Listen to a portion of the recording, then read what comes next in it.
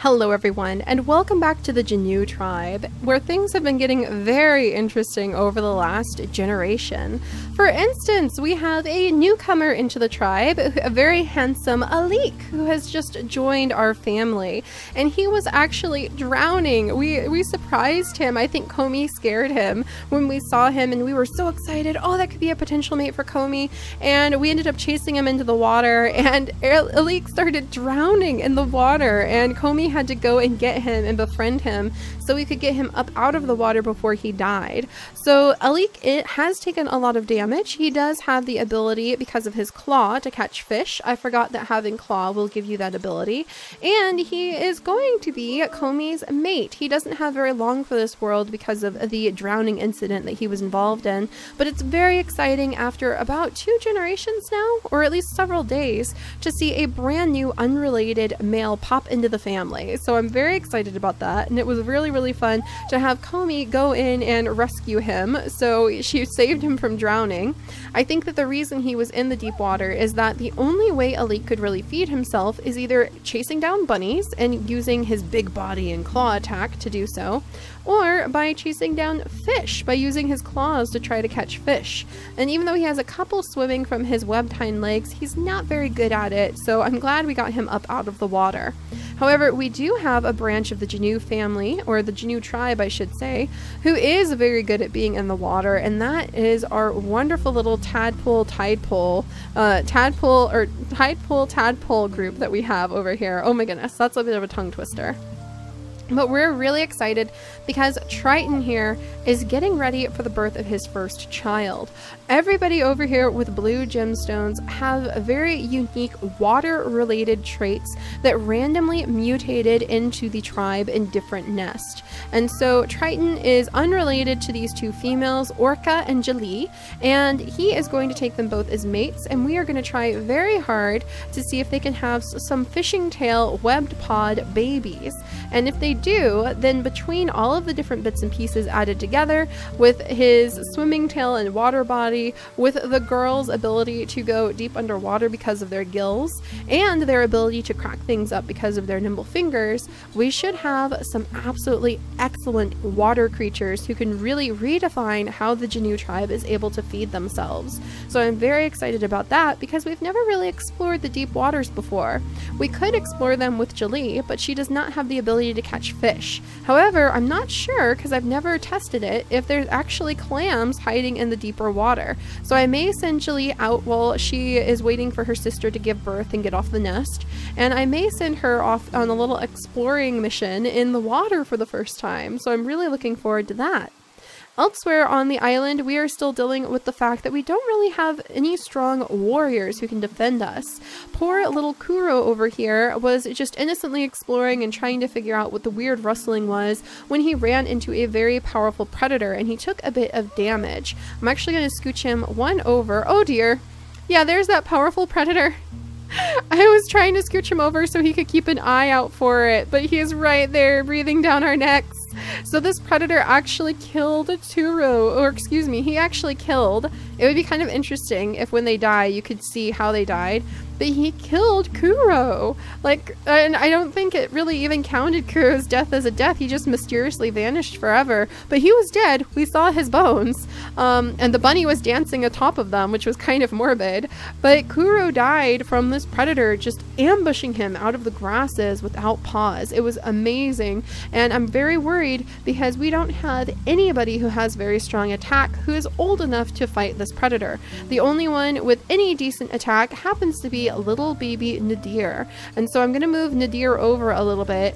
I want him to stay safe so he can grow up. He has got venomous fangs, and he has a little bit of strength because of his antlers and his normal body size, so we're trying to breed up some better warriors as well. But that's going to kind of fall into the hands of hopefully Comey and Alik having really big bodied strong children with claws, so we'll keep an eye on them.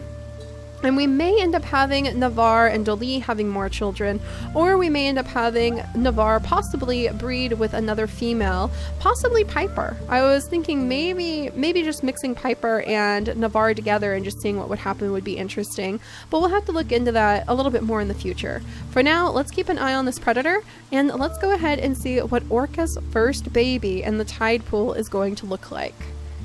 Oh, darn it, the predator moved forward, why? Okay, hang in there, Kuro. Kuro's not bleeding just yet. I'm gonna have him go ahead and do a couple good attacks and then try to get away. Kuro's kind of acting as bait at least. And then I'm going to have Dolly get far away from that guy. And actually would, nope, that wouldn't make a very good mate. So Dolly is going to get far away from the fact that, or the chance of getting attacked. And I'm gonna have New Deer. Okay, so this is orange, not red. There we go. New Deer is going to go ahead and kind of stand guard. I think that he's going to wait until the last moment to attack. So I'm going to keep him kind of just right over here, I think. Yeah, it goes red once we use his move. And then I think the only other one who might have an opportunity to be any good at attacking is maybe his father, Navarre. So I'm going to have Navarre come over, mate with his mate just one last time. Well, hopefully not one last time, unless that's the last baby I want him to have, just in case, and then step forward to be ready for if the predator comes running towards us. And I'm going to leave Piper right here so she can focus on collecting up these berries. And then little Kier, he has 2 attack, which happens to be some of the best attack that we've got in the family so far. So I'm going to have him move over, just in case we really need that desperately to have new creatures. And I didn't mean to put Dolly in the nest. Why did I put her in the nest? Oh, we have Claw! Thank goodness! Let's put Claw in there. Yeah, let's get Claw and let's get some big body, or maybe some lean body. I was thinking about putting lean body in. Where'd lean body go? As one of our mutations. There's water body. There's lean body. There it is. As one of our mutations, just to have faster creatures as well. So Dolly, you stay there. I guess you're going to have a baby now. Didn't really mean to make that happen. Sony is going to just stick around, or Sani, excuse me, is going to stick around here, keep an eye on her berry bush. And then let's come over and finally check out this baby. We haven't even looked at this baby yet. So we have Seri. Ah, dang it, Seri. And she's actually definitely better at being a land-based creature. So Fui, she is going to have to be passed on. She will leave the tide pool and she will head over for land and become a member of the land-based side of the tribe because she does not have her parents' special abilities. She has water body and gills secondary. She unfortunately doesn't even have like webbed feet. So we totally missed out on this one. I might have to be a little bit more careful. Like we might want to put webbed feet in as the possible mutation that their babies could have.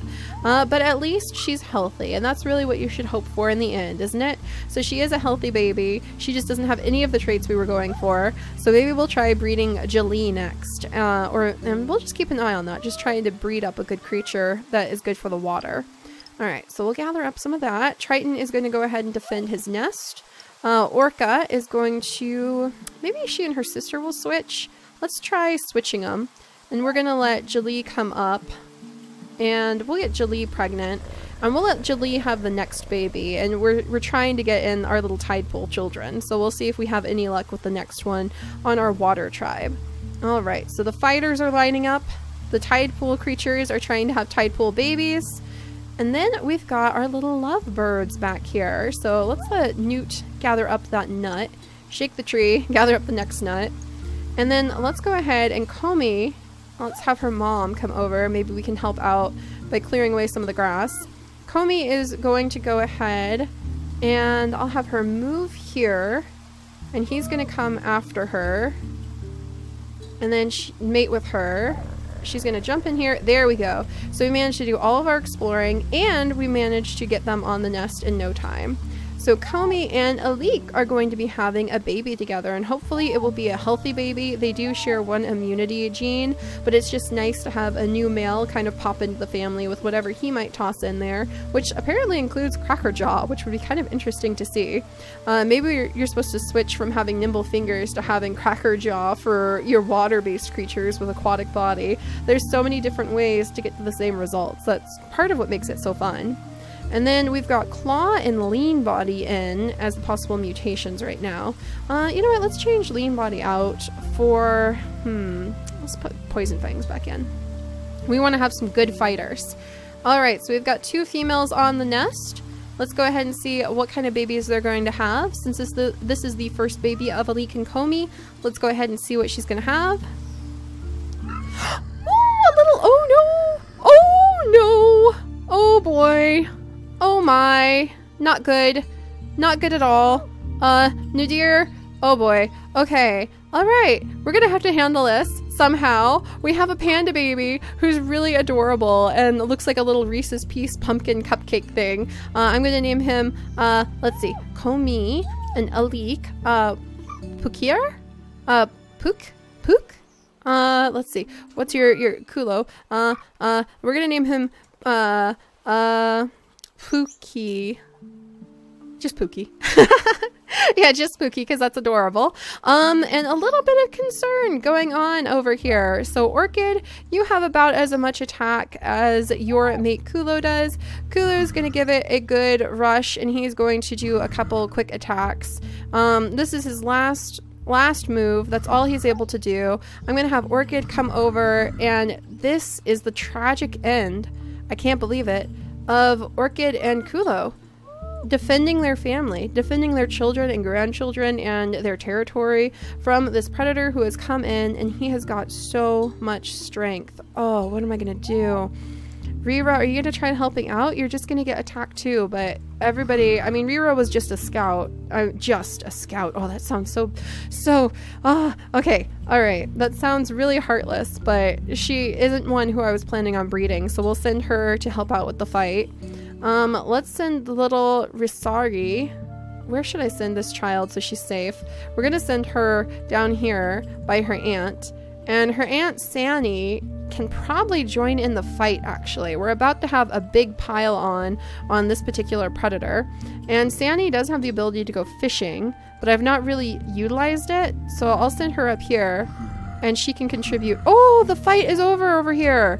Oh, Kuro, you can go ahead and feast on the meat of that guy to show him what for. And then I'm going to have Nudir come on over and just lick him. Kuro's about to die, but I thought it would just be nice to let Kuro go ahead and have a moment. And then I'm going to get Kuro over here, and I'm going to use his last move to clear the spot next to the predator. Navar, I hate doing this, but I'm going to send Navar down there to help fight too.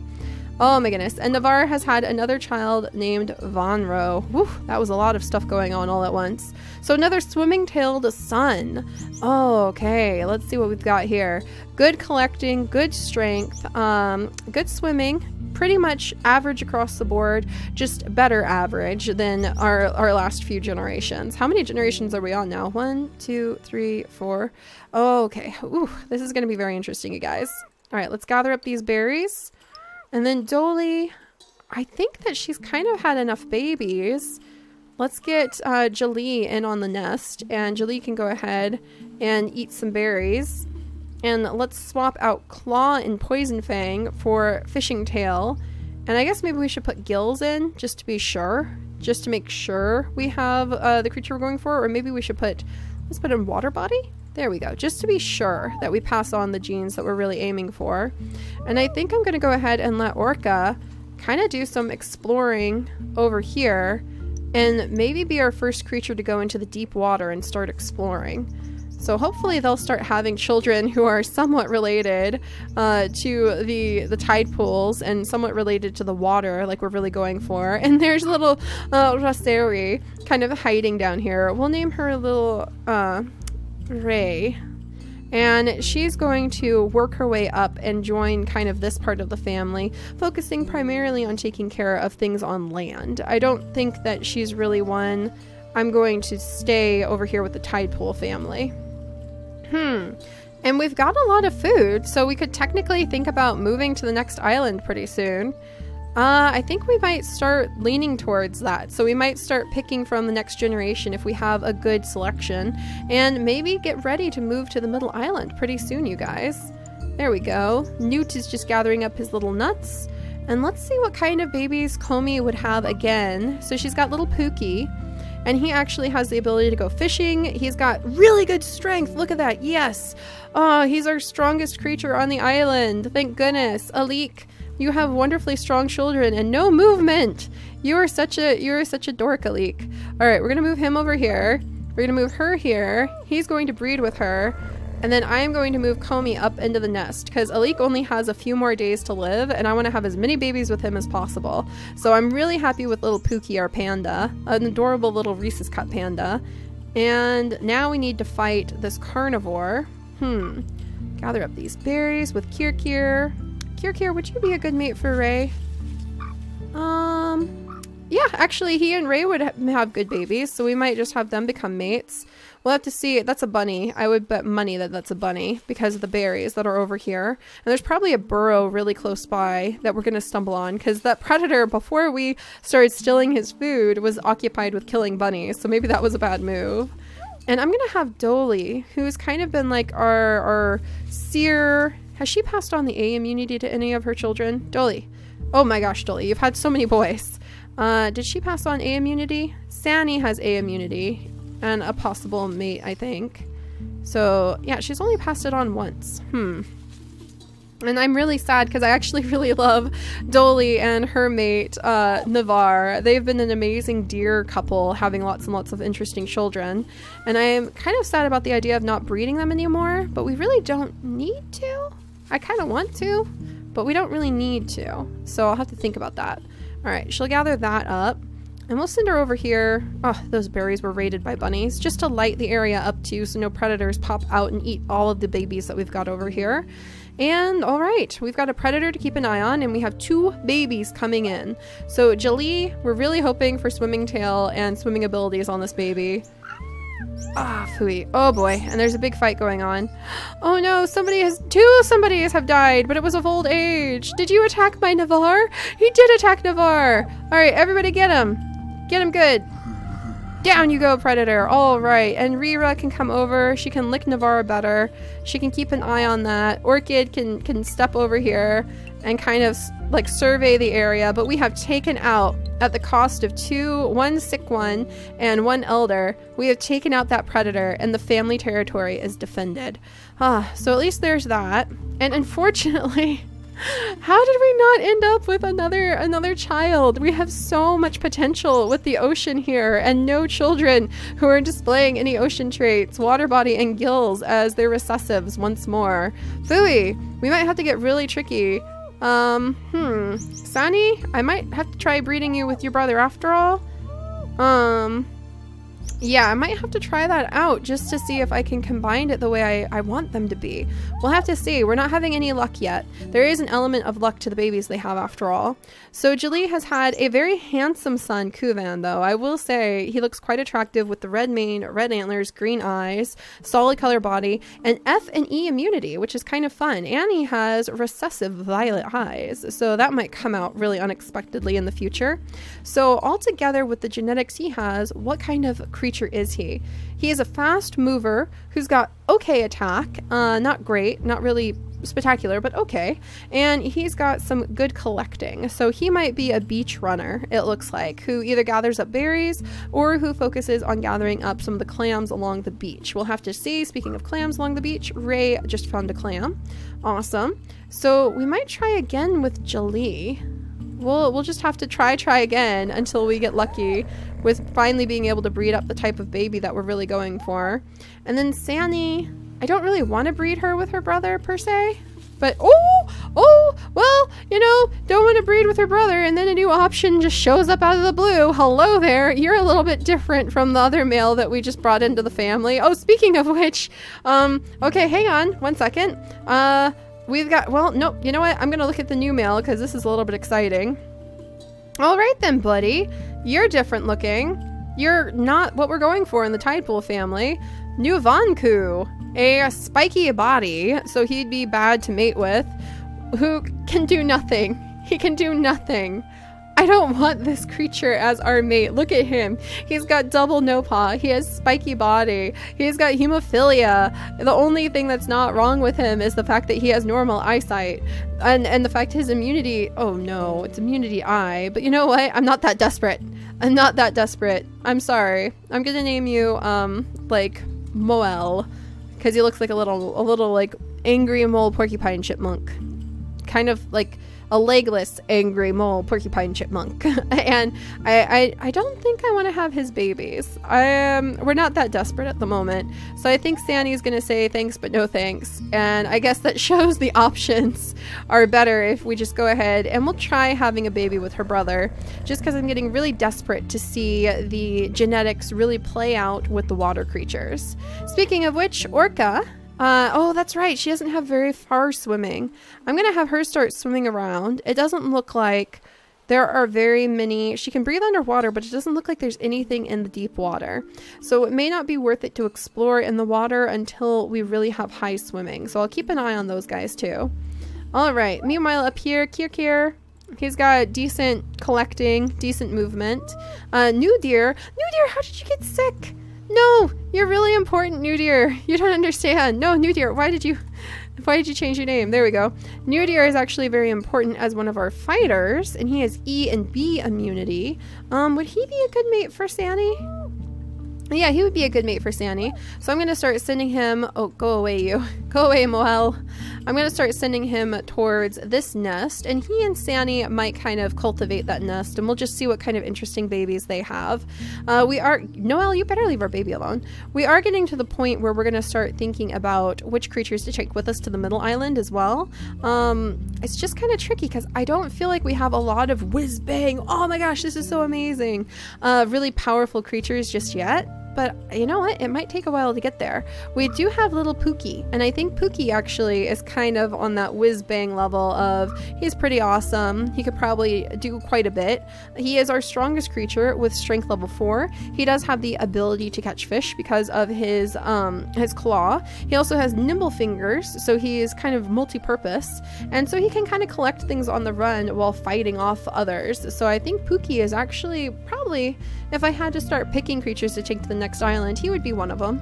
So we're going to have him kind of stand over here so he can solemnly learn about the dangers of predators and look at the bones of his ancestors, as sad as that sounds. And then we're going to have Comey. She has her new son, Cuckoo. So Cuckoo has been born with swimming tail. So Cuckoo has had swimming tail and big body. He has spiky body recessive. He has B and D immunity, so he is not unhealthy. He does carry both hemophilia and the short-sighted eyes. Short-sighted eyes and hemophilia. And he has a normal snout. So he's kind of really average across the board, but not in a bad way. And it's interesting that we brought in the fishing tail with him when I was really trying with the other nest to get the fishing tail.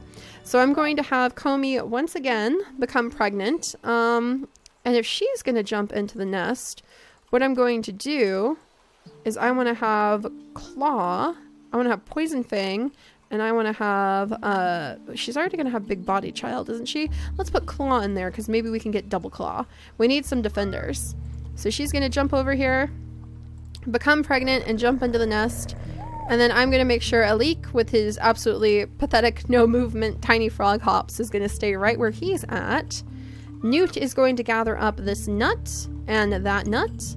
The sad Moel is just kind of like, we have sympathy on him. He can't really do anything. He can't really get our animals pregnant. He can't collect. He can't pass his genes on because they're just not very good genes whatsoever. So we're going to leave him alone. And I wonder if Dolly and Navarre should have one last child. Maybe if I can get them to be close enough together at the last second. We'll just see if that happens or not. And then, dang it, the bunny's got those berries. And then we'll send little Von Rowe, who's a very good collector, over here to help out with collecting those berries. What shook? Something shook. Dun dun dun.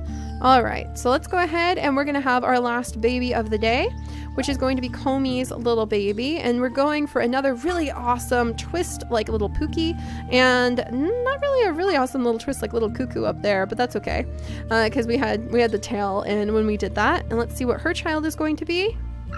Yes! A female with fangs! That looks awesome! All right, a spotty female named Isla with fangs, and she's got pretty good attack too. So look at that.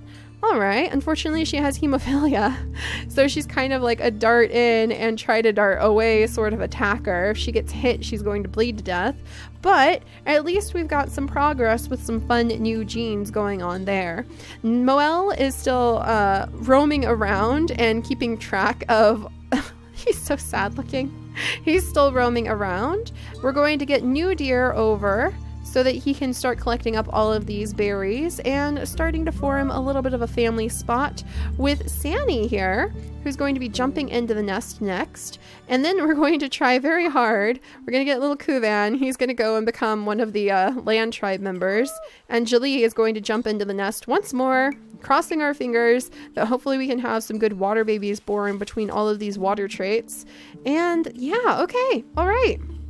I think it's time, you guys, to start pulling in a bunch of our resources, gathering up some food, picking some of our most interesting creatures, and scooching some of their babies over to the next island. So we're going to start getting ready to move. I think we've made some really excellent progress, though. Oh, I can't attack Piper. What do you mean you can't attack bunnies? We've made some really good progress with being able to take good care of our creatures, and I'm really glad we're not bringing Moel into the family because he literally can't do anything. I think he just kind of scares the children. Well, they don't seem very scared of him. But all right, I'll see you guys next time. Bye-bye.